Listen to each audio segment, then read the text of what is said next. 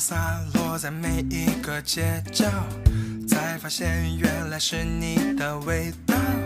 我的心砰砰的小鹿乱跳，我听见爱情的讯号，看着你露出害羞的微笑，我的世界就变得很美妙，因为你每一天都不单调，永远忘不掉。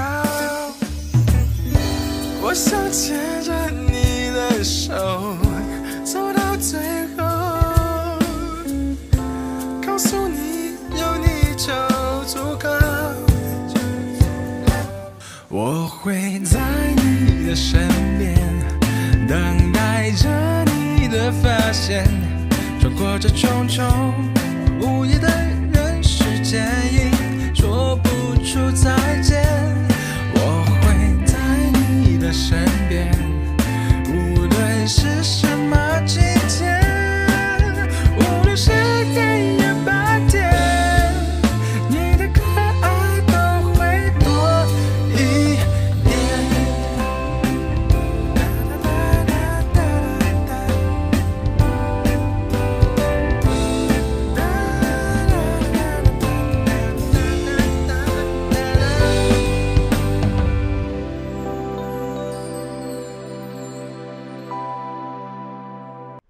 但是，我们对这条意志的候选人有着严格的要求，比如，年龄要在50岁上下，思维敏捷，最好还要运动细胞发达，最好还是短头发。你怎么知道我的情况？叔叔，您看您健壮的肌肉，凌厉的眼神，以及由内而外散发出来的精气神，您就是我们这条意志的不二人选呐。是吗？是。试试。可以试试。哎呀，回来啦！爸，哎，你去哪儿了？这么晚才回来，饿死我了都！来，哇，来，哇塞！哎呀，爸，这什么好东西啊？打开看看，好东西。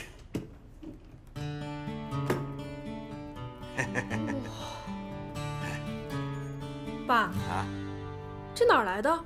嘿，巧了，我也不想要，我合计这玩意儿挺贵的，怕惹什么麻烦。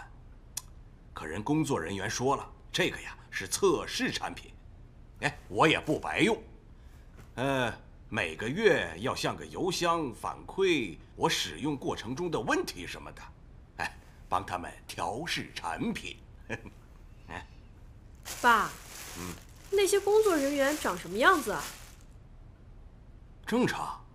正常人的样子。爸，是不是有个男的，长得又瘦又高，有点帅，有一点点像明星？没有啊，长得挺难看的，戴个眼镜，话特别多。原来是你。谁呀？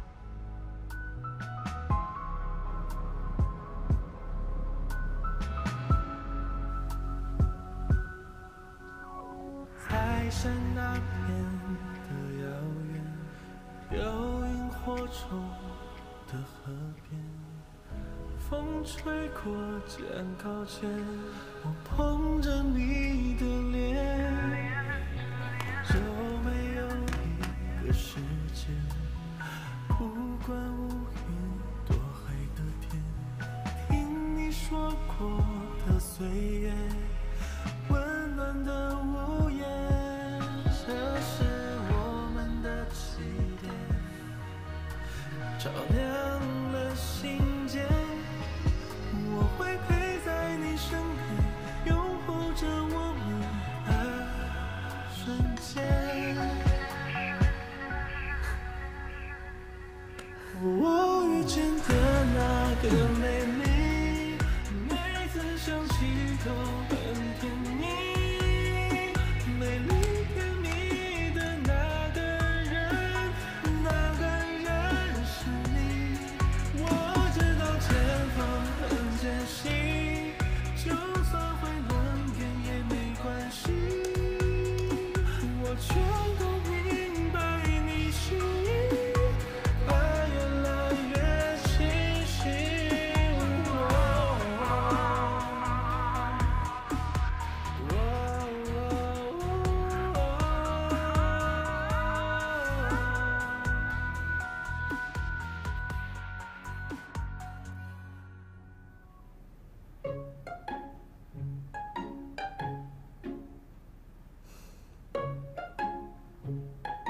你能猜到我并不意外，但是我没想到你会傻到给我退回来。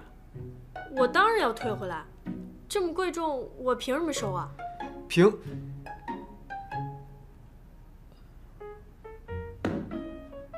凭你入职时我对你的承诺，你一定是忘了吧？没有，我问你可不可以报销家属移植的费用，你只说了可以。这是公司福利，大家都有。不是吧？不信你去问孙秘书和周艺林。所以，你还是拿回去吧。就算你给我呢，我也用不了。我爸虽然需要这移植，可是我还是想凭自己的努力去挣。你这个人是不是一直都这么一根筋啊？魏总，我知道你想帮我，可是我跟我爸不太想让别人帮助，这样我们会不开心的。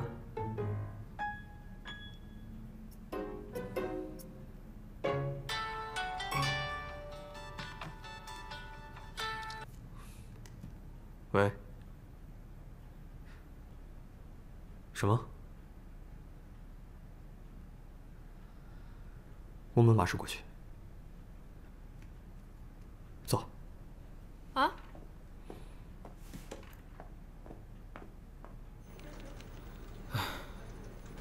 高松他们实在是老奸巨猾，防不胜防呢。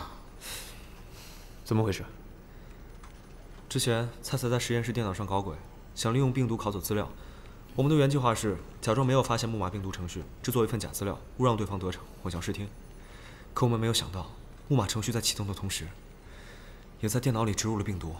拷完数据以后，就直接摧毁了防火墙，开始破坏了系统文件。很严重吗？幸好之前蔚蓝所做的防护系统足够强大，再加上我和林云听把实验室所有的电脑都断了电，所以其实这个病毒只是清除了我们存在外部的一些准备用于公开招标的实验视频，但是这意味着我们要重新准备资料，招标会至少要推迟1个月。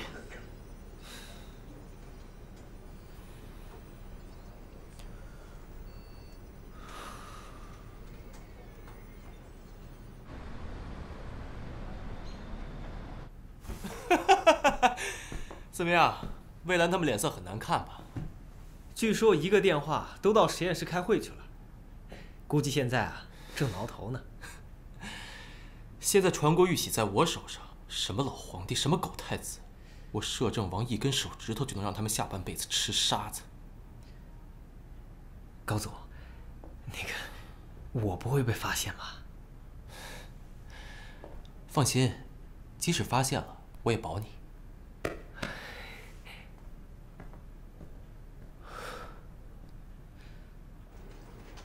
哎，你看一下那个，就那个。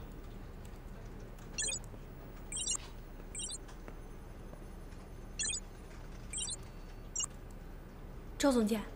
嗯？怎么了？魏总还在忙吗？他就那样，工作起来不要命，谁劝也不听。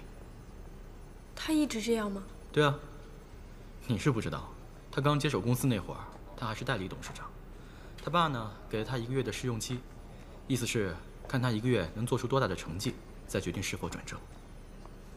那他压力肯定很大吧？在家里熬夜看资料，在公司刷大夜睡沙发，白天还要神采奕奕的去上班，压力能不大吗？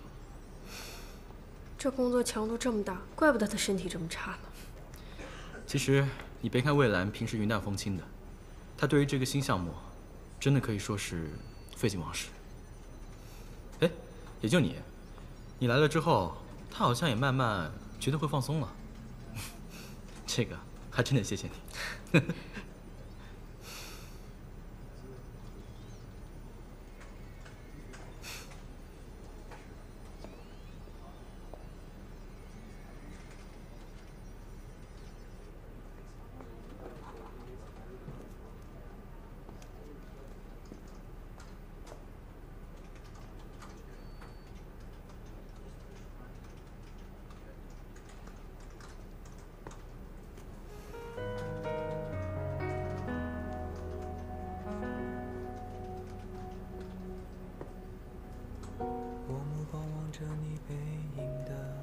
向，看着你竟忍不住遐想，跟着你傻傻笑的模样，总躲着一份倔强。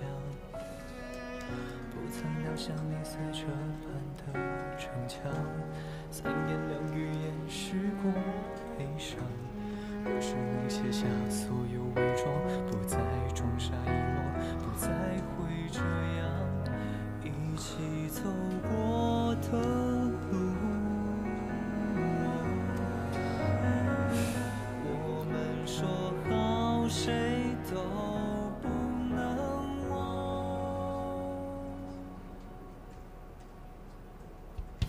我不想假装我很坚强，你给的星光照亮我的方向，紧紧我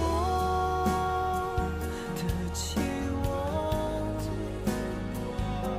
越过一次次巨浪，跌跌撞撞，人海茫茫，你在我身旁，就不害怕风浪。也许夜晚很长，我会陪你一起到晨光。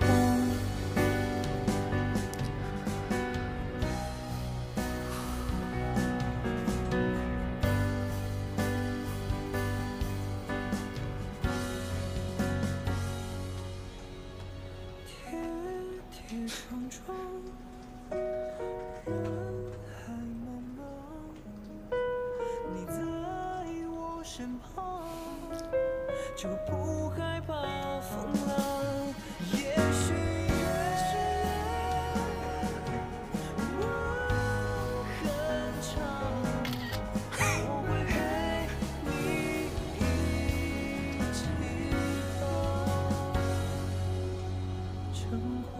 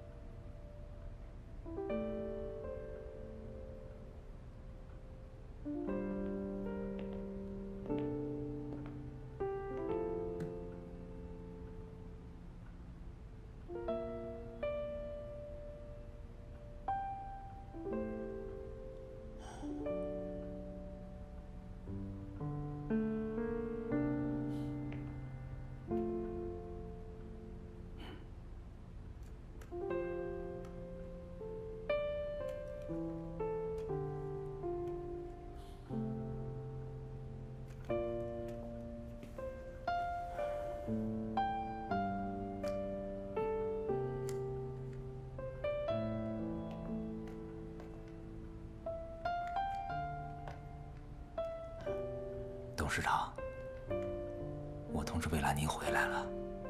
好。哦，对了，您千万不要忘记，医生可就给您2天假。记得。到时候你跟小兰说，我到欧洲休养了，不就得了？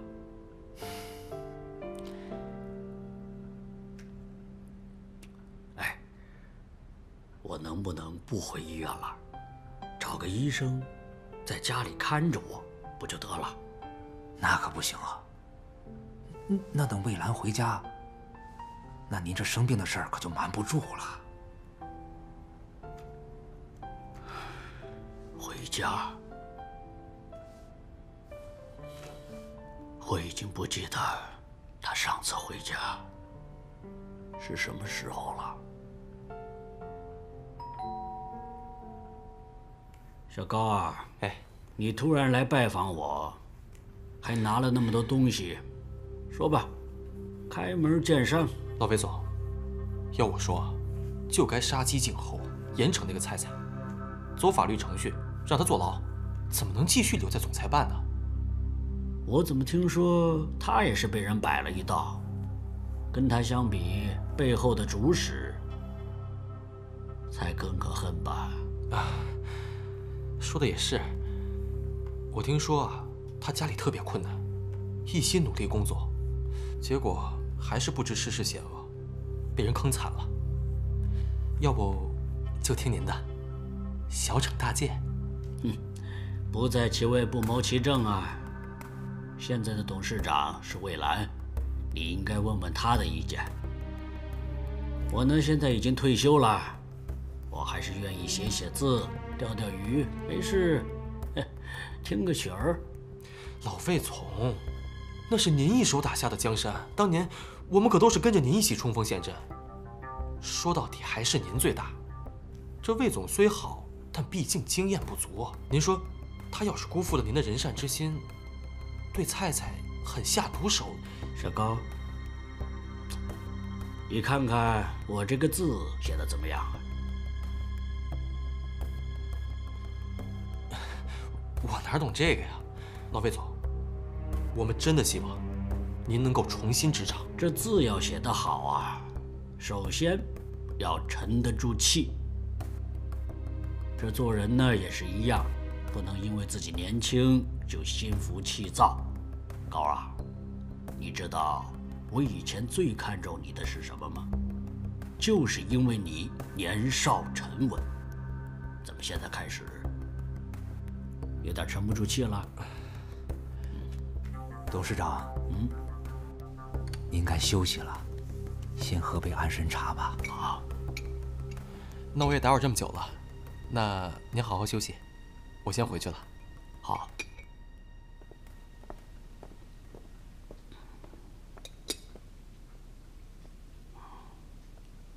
这次的意外，要是业内的竞争对手也就罢了，我怕又是旺达。我甚至都怀疑高松也不清白。哎呀，我真担心呐。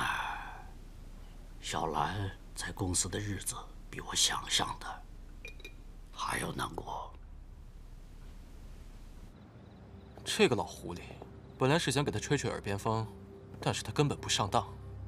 上次让魏兰跑掉是我失算了，这次让你去拿 QW1的资料，结果弄到假的资料不说，连手下也折进去了。看来是我们小看魏兰了，必须调整战略。那你想怎么做？我得到确切消息，药商们马上会进行一波大的动作，他们会对采购商实行断供几种常用原料。如果润氏签了这些药的订单，已经断供，到时候交不出药，那魏兰的位置还能坐得住吗？那谁来和魏兰签这个订单？别急，嘉乐不是一直把润氏当成自己的死对手吗？到时候你和他们约一下，见一面，把计划和他们说一下，一起做个局，不怕魏兰不往下跳。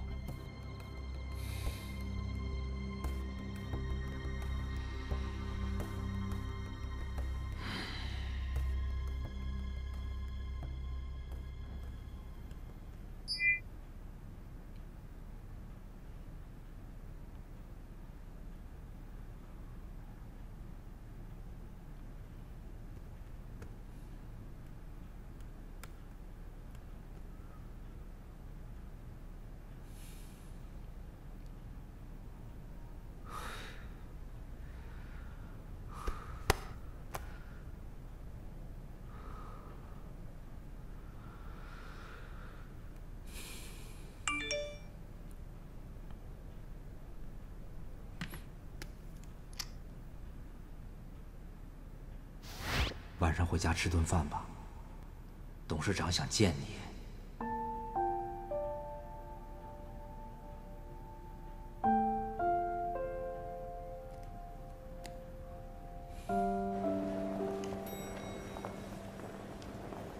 胡星星。哎，对不起，你没事吧？您怎么看着这么眼熟啊？哦，我想起来了，您是那个欢迎来到瑞士的那个。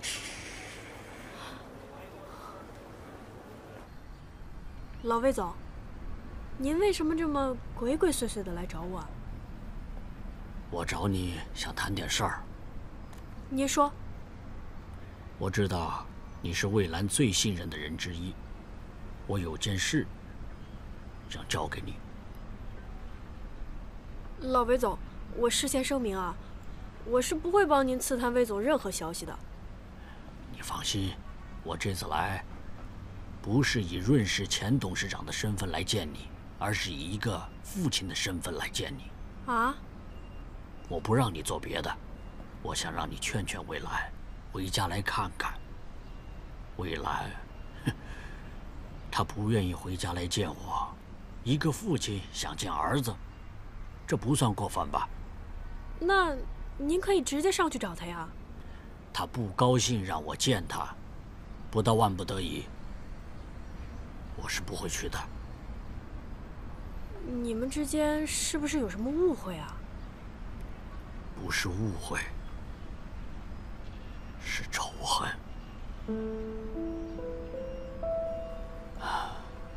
魏兰，他恨我。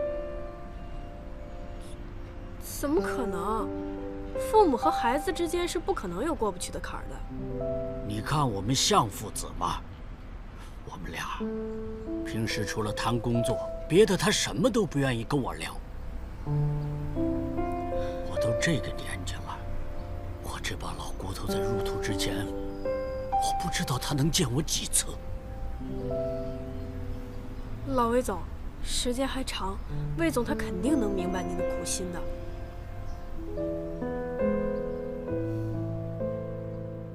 魏先生，你不要有负担，现在要多和家人在一起，保持愉快的心情，这样可以延缓病情的恶化。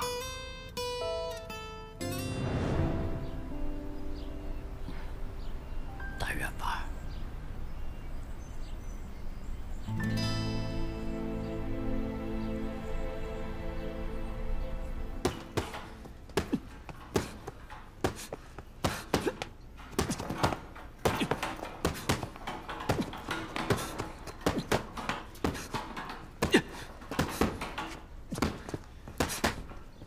歇会儿吧。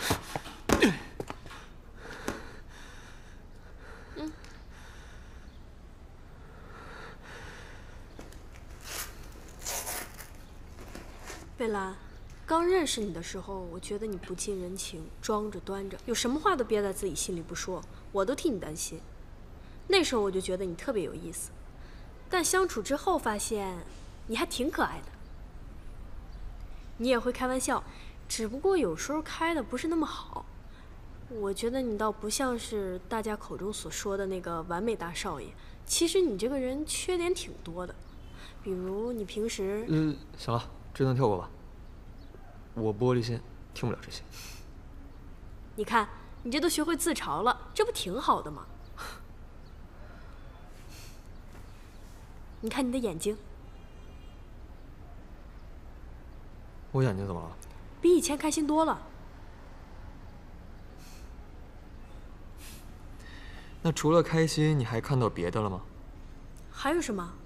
还有无穷无尽的魅力。我怎么只看到眼屎了呢？真的假的？你再给我看看，你仔细给我看一看，我哪里有眼屎？男神是不可能有这种东西的。行了，看你放松了这么多，那我就放心了。今天训练到这儿，走。有时间的时候呢，你可以回家看看，说不定心情能放松很多呢。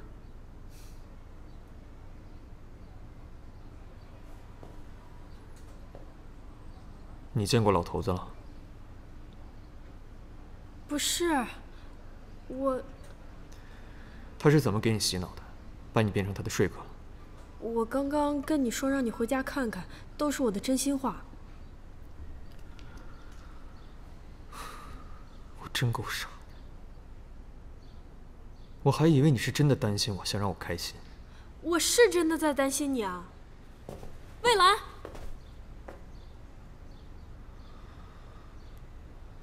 我也有家人，我知道有家人的感觉是多么温暖。不管你和你爸之间有什么矛盾，血脉都是你们之间不可能断掉的联系。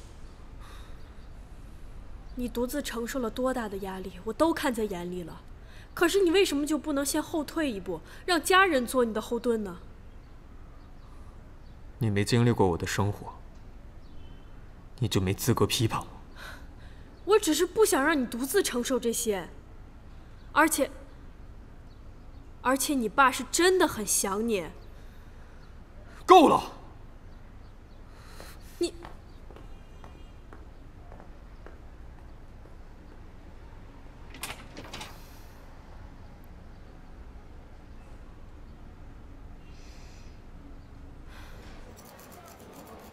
上一秒还你侬我侬，下一秒就唇枪舌战，你们俩这人物关系够跌宕起伏的呀！怎么了？拍电视剧啊？我也不想和他吵架。你们为什么吵架？你不喜欢他了？他很好，但我总觉得我们没有办法相互靠近彼此。没有办法靠近彼此，怎么着？你们俩是刺猬？你正经点儿。谁不正经了？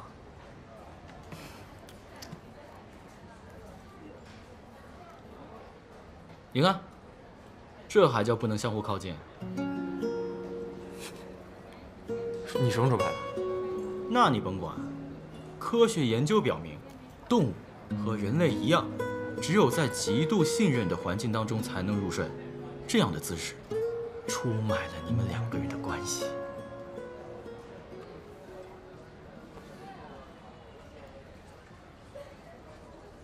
姿势？位置？哎，反正就是这张图片，就这张图片表明你们两个人对彼此极度依赖。依赖又怎么样？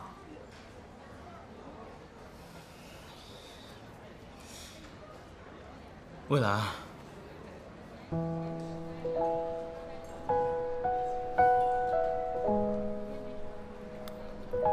蔚蓝，你怎么了？吃错药了？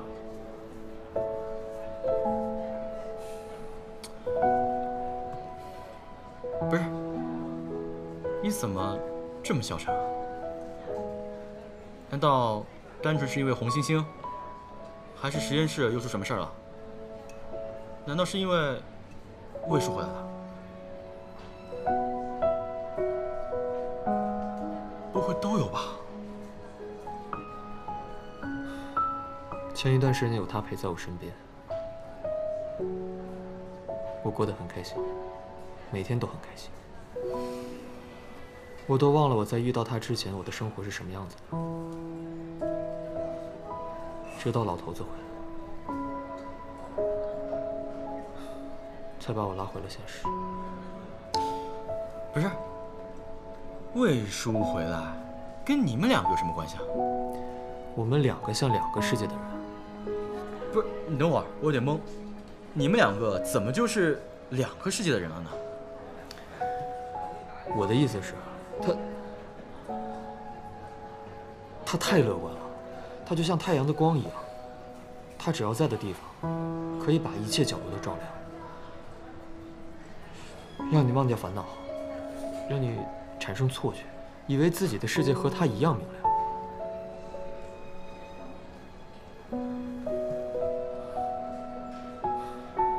其实并不是这样。不是哪样啊？啊？有这么一个人在你身边，不挺好的吗？我们两个没有办法相互理解，从他的性格你就能看出来，他的家庭一定很幸福。啊，我听他说过几句，他和他爸是战友，两人关系就跟哥们似的。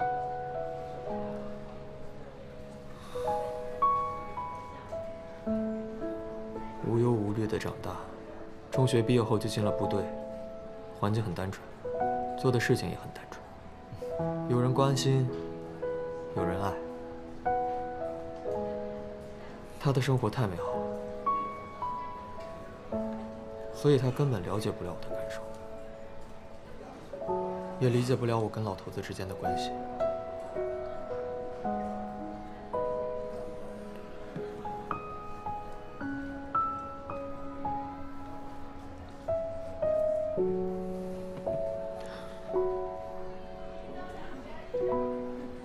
是我配不上的。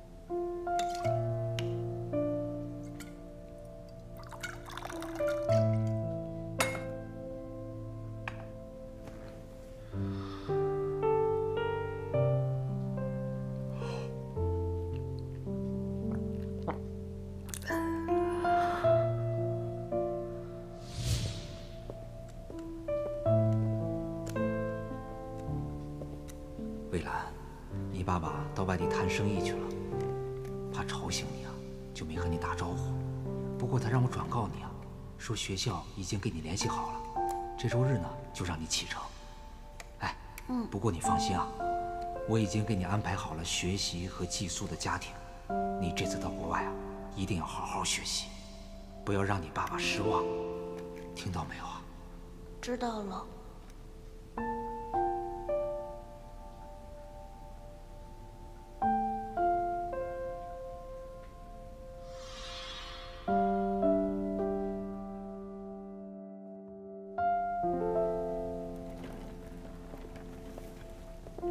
小兰，回来了。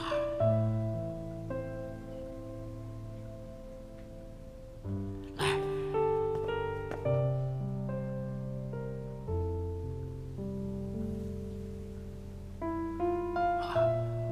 我给你发的让你出任代理董事长那个提案，你看了吗？你不是都决定好了吗？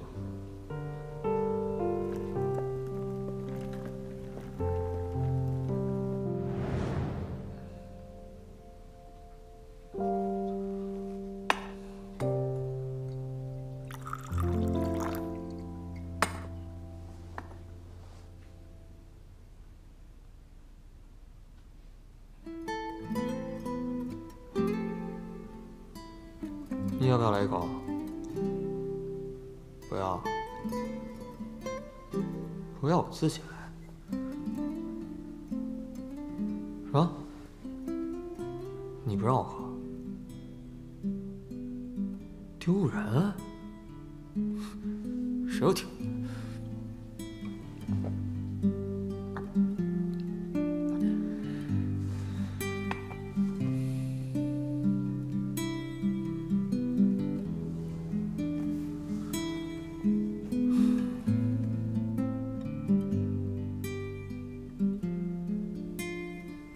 真好，有你在，一直陪着我。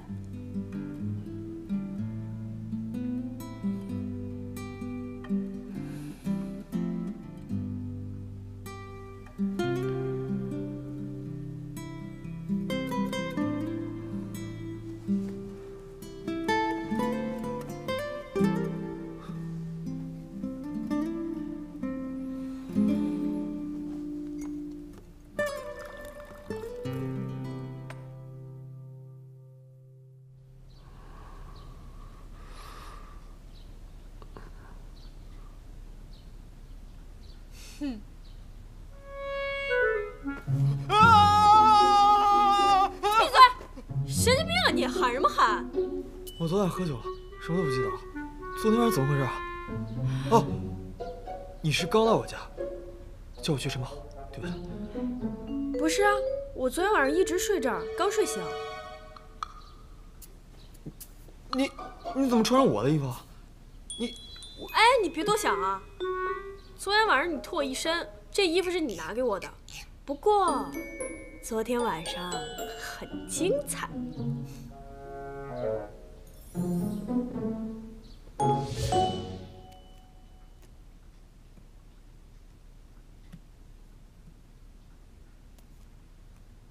打这么多电话都不接，不会出什么事儿了吧？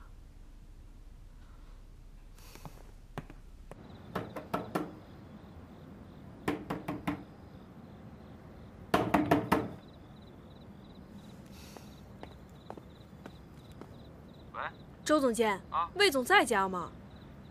敲了半天门都没人开，不会出什么事儿吧？啊？要不这样，备用钥匙啊，在后院第3个窗台第7个花盆下面，你去找找。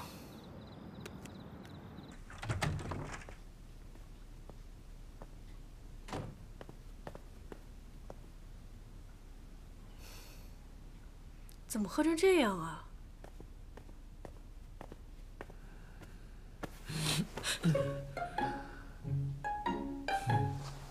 真心话还是大冒险？幼稚！你喝成这样还玩什么玩啊？不能喝就别喝了。扶你回房间睡觉。我不，你不选，我就不睡。哎，你还讹上我了是吧？我红星星言必出，行必果，说不玩就不玩。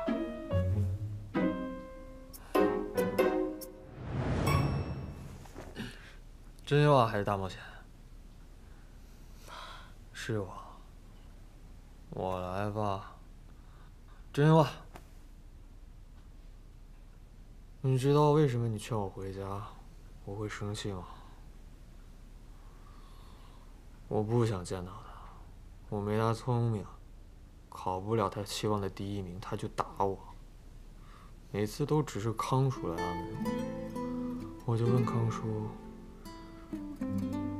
为什么你不能做我的爸爸？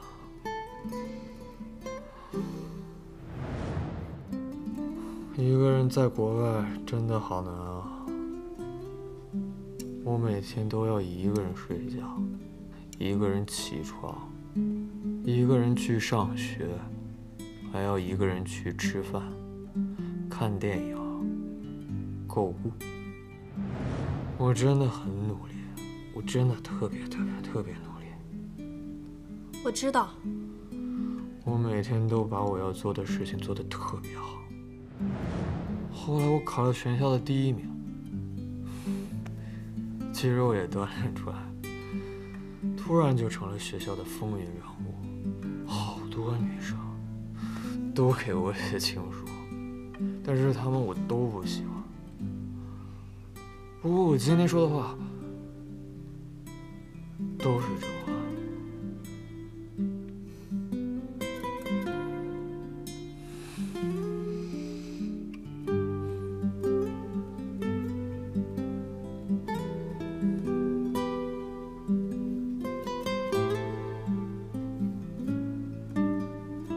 你知道我喜欢谁吗？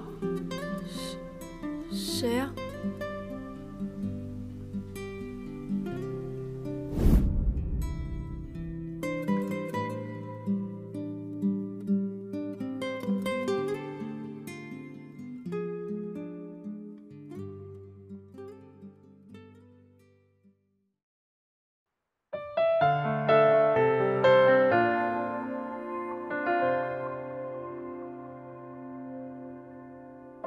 目光望着你背影的方向，看着你心忍不住遐想，看着你傻傻笑的模样，总多着一份倔强。不曾料想你似这般的逞强，4言2语掩饰过悲伤。何时能卸下所有伪装，不再装傻遗忘，不会再这样。